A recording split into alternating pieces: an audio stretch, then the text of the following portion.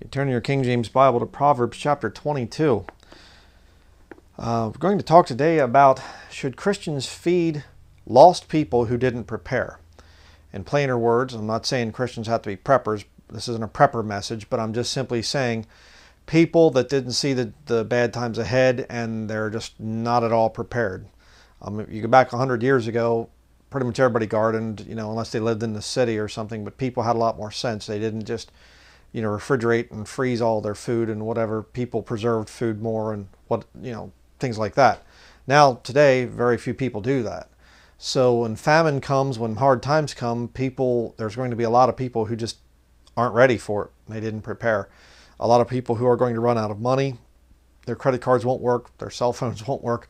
A lot of things like that if bad times come. And the question is, what is our responsibility as Christians to those people?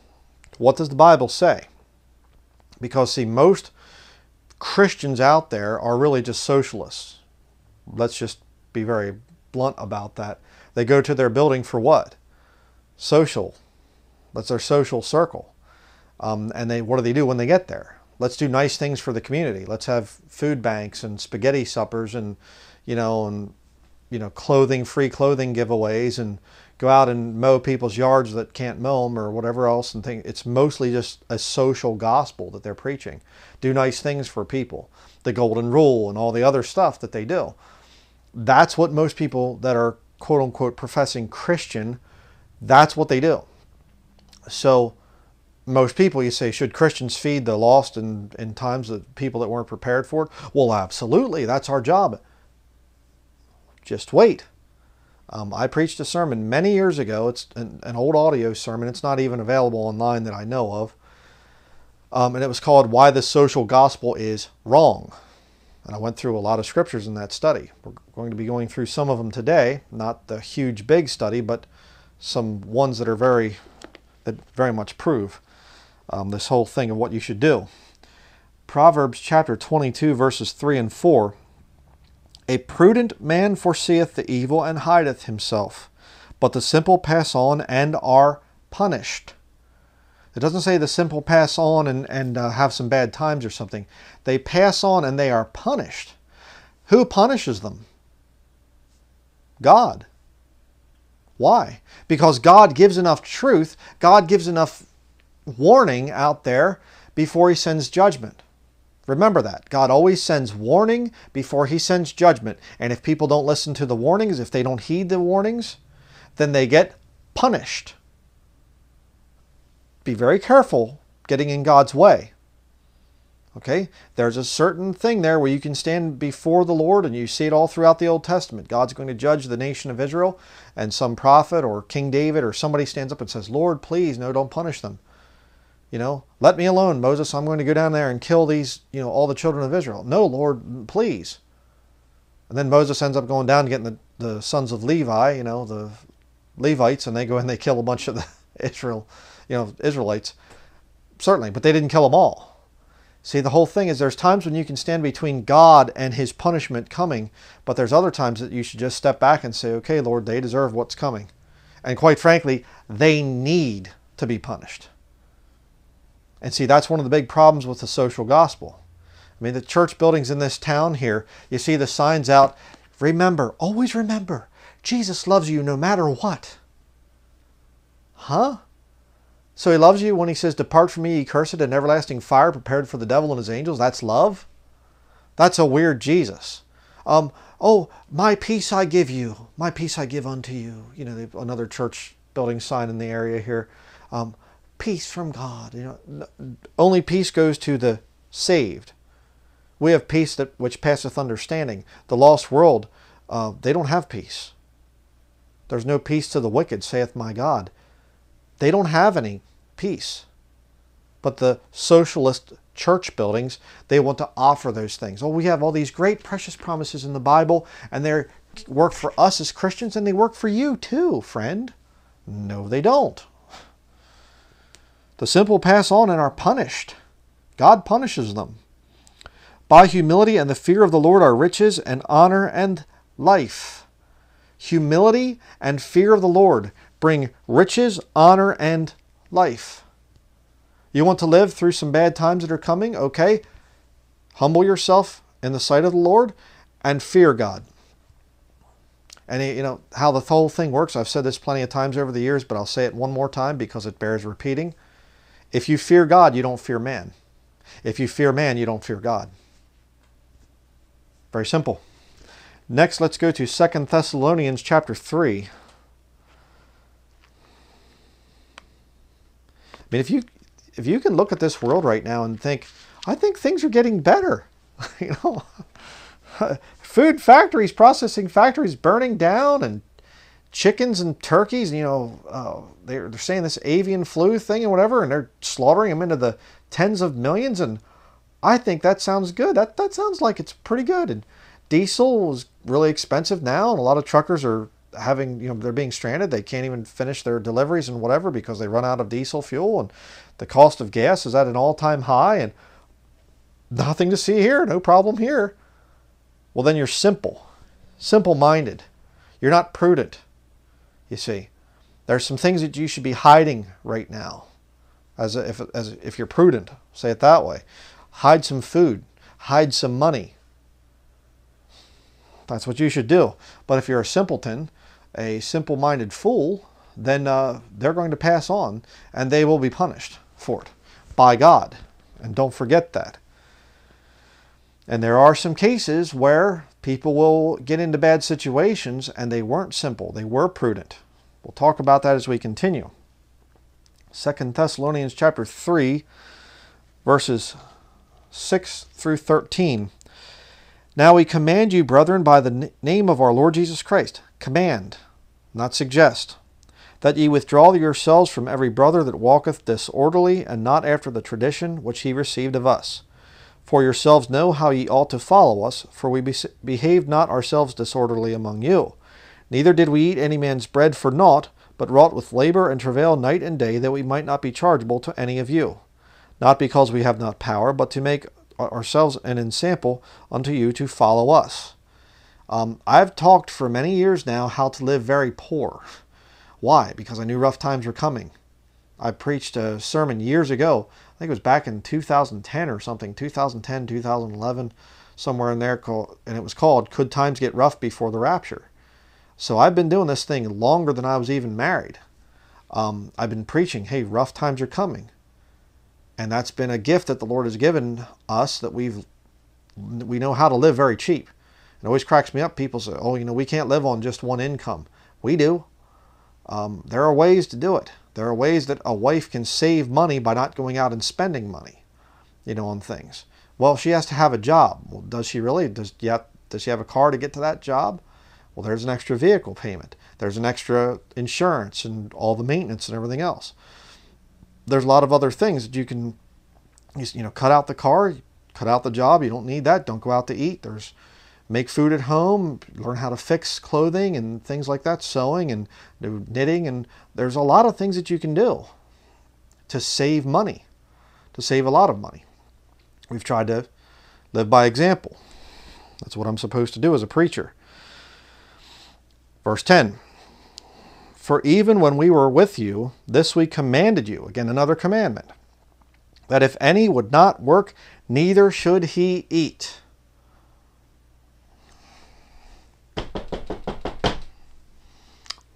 Yes, hello? Oh, hey buddy, you know, how you doing?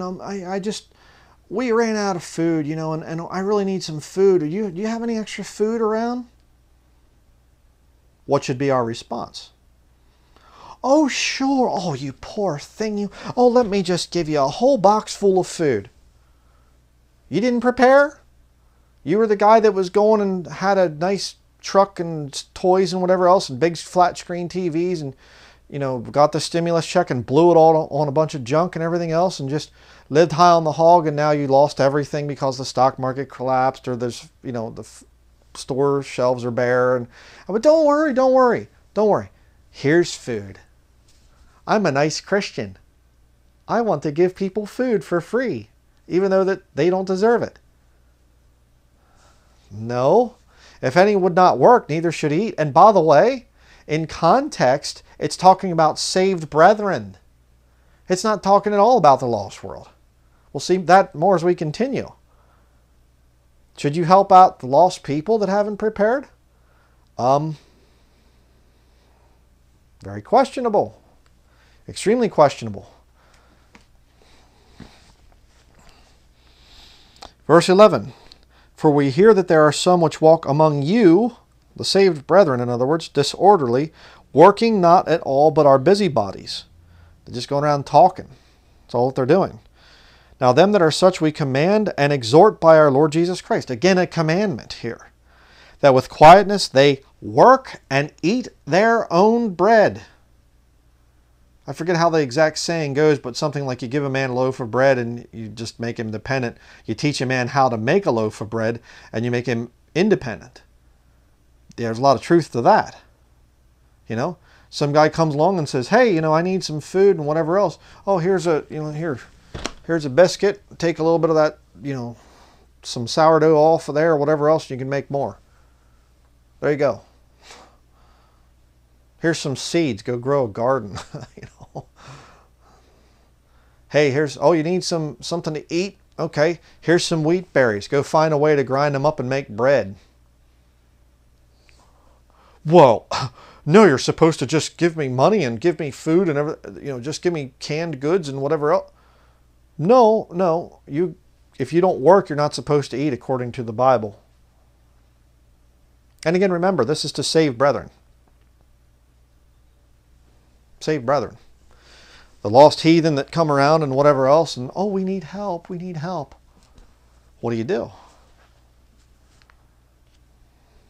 Did you prepare?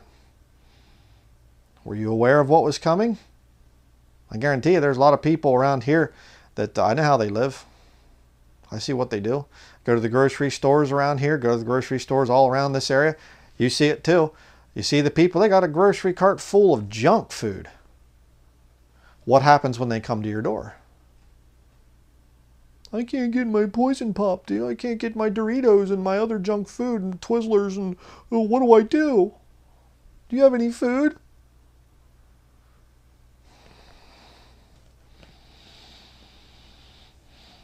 Verse 13, but ye, brethren, be not weary in well-doing. We should be doing some things, doing well-doing, in other words. We should be doing some of that stuff and working hard and whatever else. And I'll tell you what, it's a great thing to make your own bread, by the way. My wife can make bread and everything. She's excellent at it. And it's far better than the junk you get in the store and things. You know what's actually going into it, and you can control the amount of sugar or whatever else if you want to put any of that in. Making your own bread is a great thing. Give us this day our daily bread. You know, the Bible talks about bread is something that can be very good for you if you make it correctly. You know, watch out for a lot of this wheat, anti-wheat stuff, gluten, you know, and all this stuff. You have to watch out for some of that. I realize that the modern wheat bread that they sell in the store is toxic. I get it. Same thing as people go off on raw milk. Oh, raw milk's actually bad for you. You should have a vegan diet. Well, that's nonsense. If you get raw grass-fed milk, it's off the charts good for you. But they say, well, we have studies that milk is bad. Yes, okay, and what is the milk? It's the factory farm, pasteurized, homogenized, all that junk. Same kind of a thing. And of course, you know, you can always point out to the vegan types and whatever else that there's a lot of vegetables out there that are completely toxic, and fruits as well. The GMO stuff and whatever, and even the quote-unquote organic stuff, they're still using really bad fertilizers on it and everything else. So if you can make your own, grow your own, make your own, raise your own, shoot your own, catch your own type of foods, you'll do well. All right. Hey, you know, some guy comes along, we need food, we're really hungry. Well, I'll tell you what, here's some fishing line and a hook. Go dig some worms, get yourself a little stick or something like that. You can fish, you know, with you don't have to have a rod and reel. You can actually fish from the bank and go catch some bluegills or some sunfish or something like that. Some little small fish right along the bank of a lake or whatever else. There's your food.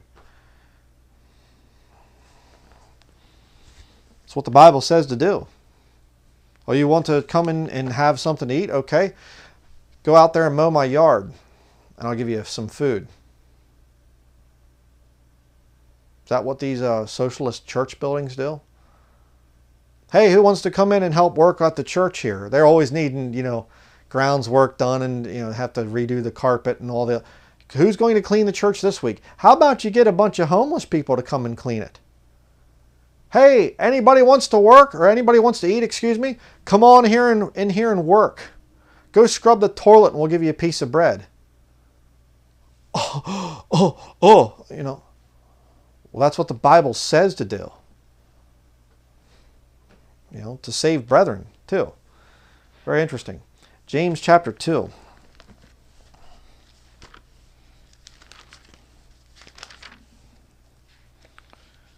James chapter 2, verse 15 through 16. If a brother or sister be naked and destitute of daily food, and one of you say unto them, Depart in peace, be ye warmed and filled, notwithstanding ye give them not those things which are needful to the body, what doth it profit? Now this is written to a Jew in the time of Jacob's trouble, 12 tribes that are scattered abroad. Read chapter 1 on that.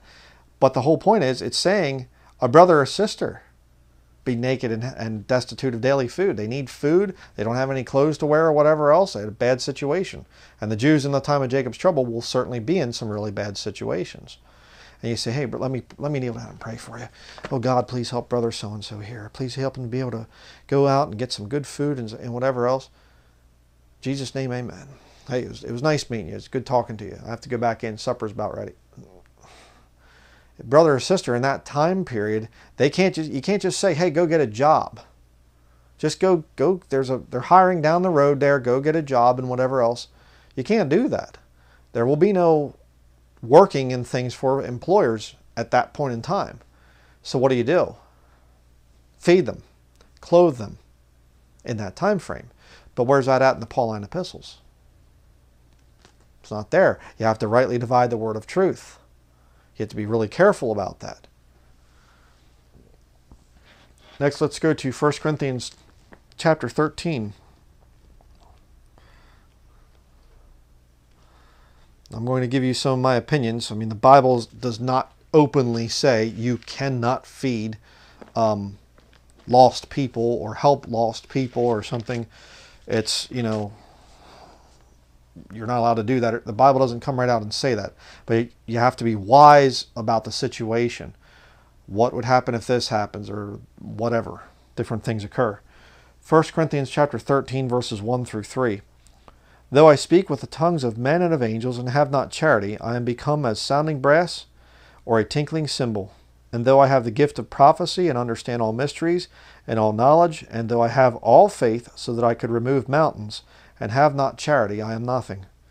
And though I bestow all my goods to feed the poor, and though I give my body to be burned, and have not charity, it profiteth me nothing.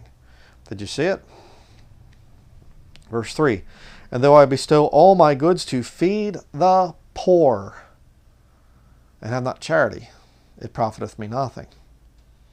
Why would you feed the poor? Is it because there's self-sacrificial love there for them? Which is another way that you could say charity. Charity is the correct word. It's self-sacrifice. Love can be very greedy at times. But charity is something that means it costs you something. So charity is the right word. Don't ever fall for that new version thing that it should be love or whatever else. No, it should be charity. But the whole point is, if you though I bestow all my goods to feed the poor, everything that you have here, you're poor. Here, let me give you a Bible, and somebody need one of these swords here. Yeah, okay, there. Oh, hey, let me get my wallet out here. There's my wallet. Oh, you need a watch. Okay, here's my watch. Keys. Okay, yeah, you need a vehicle. Okay, there's vehicle there. If you're doing it out of some kind of a selfish thing or selfish reason or pride or whatever else, then it doesn't profit anything. That's what's going on there. You say, but it said feed the poor, so we're supposed to feed the poor. Well, there's nothing wrong with that, but you have to be careful. You have to be very careful. I remember years and years ago, I heard a woman, she was a psychiatrist, and she was interviewed, and she said she did a big study on the thing of the Great Depression. And there were psychiatrists, I guess, back then that did case studies and whatever. And they said when people were in the food lines, you see these pictures of people on the food lines, they're standing there like this, and they're dressed up very well and whatever. And they said at first, they came up to get a bowl of soup and some bread or whatever the people were giving, the charities were giving back then in the 1920s. And, and it was kind of, they had their head down and, do you want some soup? Well, yeah, I'm sorry, I just lost. And they would try to explain things and just having really a hard time right now. And they came back the next time. Oh, you need some soup? Oh, yes, please, thank you. Come back the next time. How long is this going to take? Is my soup going to be ready next time? And their attitude changed. The more food they were given, the worse they got. And I'm going to tell you right now, with the kind of judgment that God's going to hit this nation with, you better be very careful who you give food to.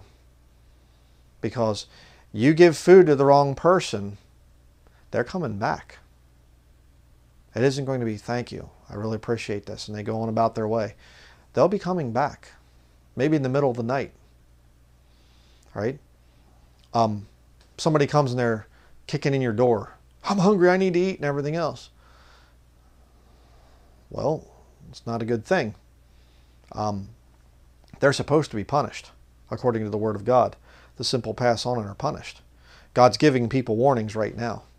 Anybody can come to this channel and watch my video I did about a famine coming.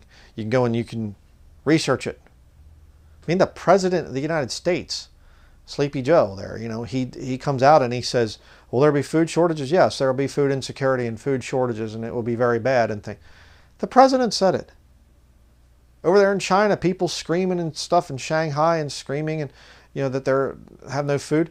But then the truth came out that the government had actually warned the people. And I realize that the government of China is, satanic and corrupt. I get it. They do a lot of bad things. But the whole point is those people were warned. The American people are being warned right now. If they don't take heed to the warnings, it's not really our fault.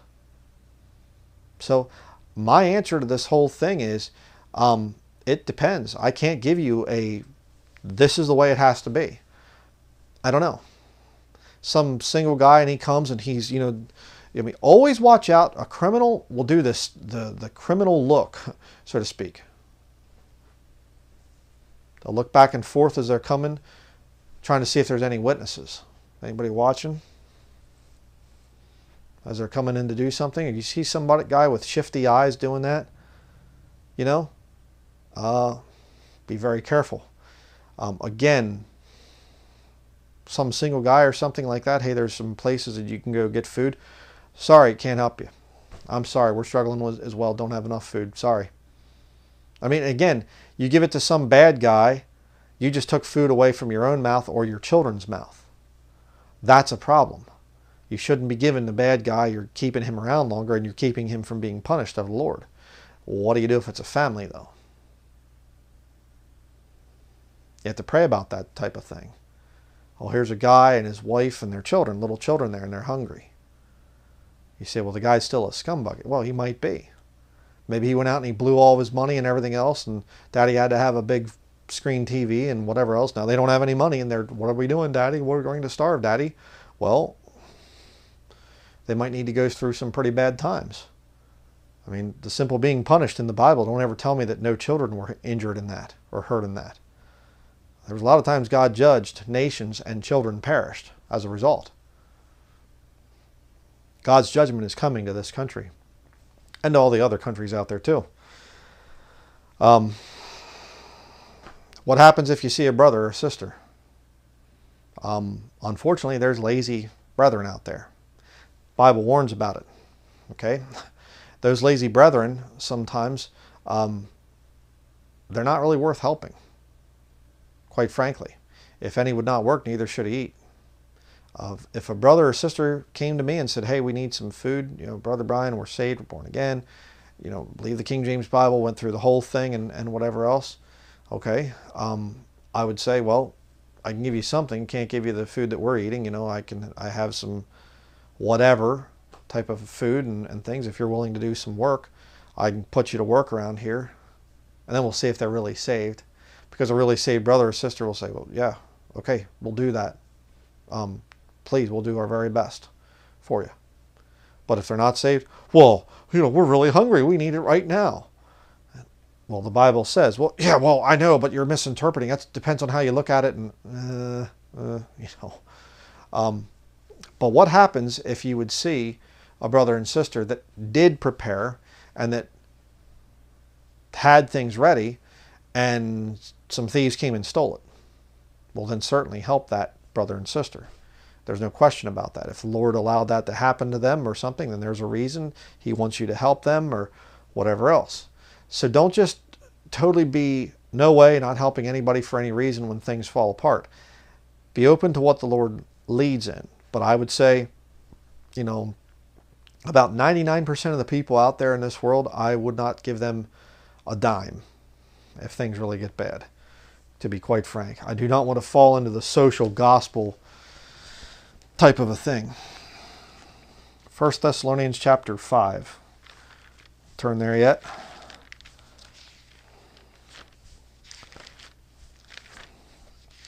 There's an awful lot of people out there and they think that Christians are a bunch of spineless, weak cowards and easy to take advantage of. And you have to remember that. And they'll come and they'll put on the good thing. Yeah, I'm interested in your magazine. I believe in God. I believe in the Bible. And, and the longer you're around them, you start to hear the profanity slip out. And they start saying some things and whatever because they see that you're very nice and you're not judging them. I've seen that thing so many times. You have to be firm with people. And somebody comes along, you just say, hey, sorry, I can't help you. Sorry. Oh, my buddy, hey, man, I'm really in desperate straits here. What am I supposed to do? You're a Christian, aren't you? I'm a Christian too. Sorry, I can't help you. The Holy Spirit is going to have to guide you at that point in time. Again, I can't, don't email me and, Brother Brian, there's somebody at the door. What do I do? No, it's between you and the Lord and that person. You have to figure that out. 1 Thessalonians chapter 5, verses 6 through 8. Therefore, let us not sleep, as do others. Don't fall asleep. Don't think, spiritually speaking, you could sleep at night, although that might go away at some point. But I'm not laughing because it's funny. It's just this world is just so insane anymore. It's crazy. But don't fall asleep in the sense of being cognizant of your surroundings and what's going on around you. Violence is increasing at an alarming rate, just going crazy a lot of these areas, especially if you're in the city. People are getting desperate. I can see it. When I'm around different people and I go to stores and whatever else, I can see that there are people that are in desperate straits. And it hasn't even gotten that bad yet. So don't sleep in the sense of, everything's fine, the world's okay, everything's okay. Be very careful. Therefore, let us not sleep as do others, but let us watch and be sober. We're supposed to watch. You should be gathering intelligence on your whole area, is what you should be doing. And you should be looking at the people and seeing how they live. Are these people trying to prepare for hard times? They're not. Okay? Make a mental record of that. So if that guy comes to my house and says, hey, buddy, I need some help. Yeah, well, weren't you the guy that used to do this and used to do that? Hey, I noticed you didn't do a whole lot of work over there and whatever else. I don't want you around here. I mean, if you keep feeding the bad guys, they're eventually just going to come and take what you have. Let God punish them and get them out of the area. Watch and be sober, brethren. For they that sleep, sleep in the night, and they that be drunken are drunken in the night. A lot of people out there that are totally asleep to what's coming, and they like to get drunk, quite frankly. But let us who are of the day be sober, putting on the breastplate of faith and love, and for an helmet the hope of salvation. And I believe in context here, it's not the hope of salvation in the sense of, well, I hope that I go to heaven someday. No. This hope of salvation is hope that God will save us for, our lives down here, the salvation of our lives. Paul writes to Timothy at one point, and he says, in doing this, thou shalt both save thyself and them that hear thee. He's not saying you have to do things to be saved. He's just simply talking about earthly salvation in the sense of, I got saved, I'm born again, going to heaven, my eternal destination is fixed, praise the Lord, But now I have to start working on sanctification. I can't go and do a bunch of bad things and end up messing up my life. That's what it's talking about here. You know, the hope of salvation. Oh man, what all is coming on this country right now? What all is coming and the bad things that are happening, and the energy rationing, and the food disappearing, and all this different stuff. Possibility of war and everything else. What's your hope? What hope do we have? I have hope of salvation in Jesus Christ. I hope that He'll take me through this thing. I might die. Let's just face it, I might die in this. There's a lot of people that would like me to die, like to kill me. Okay. The Lord might say, hey, it's your time. I want you to come home now. Something happens to me and I'm gone. Something could happen to you. It could be your time coming up. Things could get very bad and you could die. Are you ready to die? If you're saved, you should be able to answer yes to that. You say, what do we do? Well, have a hope of salvation. Let us who are of the day be sober, putting on the breastplate of faith and love, and for an helmet the hope of salvation. That's what we're supposed to do. So, just wanted to put together this little message here, and share your thoughts in the comments section down below. Of course, this is being done as a premiere, so the live comments and things there, you can write back and forth. What are you thinking? What are your thoughts? Did I miss any scriptures? I mean, there's a lot we could have gone to, but I'm saying, what are your thoughts in terms of helping people? Well, if this would happen, then I would help somebody. If this happens, I'm not helping them, or whatever else. You know, one question that I would have about the whole thing is, back during the Great Depression, there were people out in the countryside that didn't even know that there was a stock market crash, because they were just producing all their own food essentially, and they were able to make it just fine. Will there, you know, this time around, we're more connected and whatever else, and deliveries, and more dependent on the electrical grid and whatever else, the vast majority of people. And so I'm wondering, I think it's probably going to be a lot worse this time. That's another study I've thought about doing at different times, and I don't know if I'll ever get around to doing it, but you know, this depression that we're entering is not going to be like the first Great Depression. Okay, the first Great Depression, there's a lot of things that they didn't even have back then that we do now, as far as corruption and people being mentally ill and whatever else. It's going to be a lot worse. So we'll see what happens. But just pray about it. Let's keep the hope of salvation there. But stick by your Bible, brethren. You are under no obligation to help lost people. I don't see any scripture for that. Okay, feeding the poor, okay, might be something there, but as far as a direct command, it's actually the opposite. If any would not work, neither should he eat. For a New Testament Christian. So I'm talking about saved brethren. Lost people come to your house. Hey, we need some food, buddy. Depending on the lost person, depending on their situation, but most of them, run along. Sorry, can't help you. Maybe get into a conversation. Are they open to the gospel, really and truly open to the gospel? Be careful about that. I've seen a lot of these wicked, lost people. They'll tell you what you want to hear so that they can get money or get whatever else. You have to be really careful.